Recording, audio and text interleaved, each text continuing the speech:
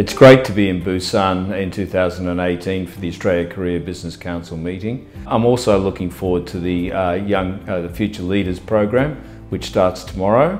The Future Leaders gives us an opportunity to bring the young people out of their work day bubble into an environment where they mix it with the seniors in industry.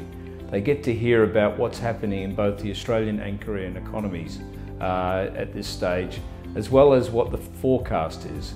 It is a business conference, and it's important that these young people get exposure to the leaders of today as they form their views of what are important issues for tomorrow. The young leaders are here to gather the experience they can from the senior people in the room, but more importantly, they're here to bring their ideas of what the relationship should be between Australia and Korea for the businesses of the future.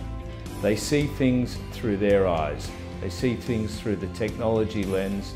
The ideas probably are being shaped today but aren't in circulation today.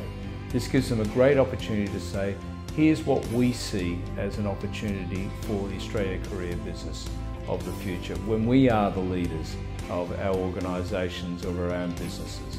And we want to draw that out of them because this is their opportunity to look into that crystal ball, form their own ideas, and hopefully build on those ideas as they build the relationships with their Korean counterparts or their Australian counterparts.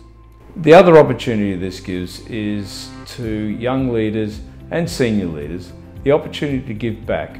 We're all passionate about the Australia-Korea relationship, otherwise we wouldn't be here. We're at least curious, but we know that this doesn't happen by itself. It takes work, it takes effort, it takes understanding of each other.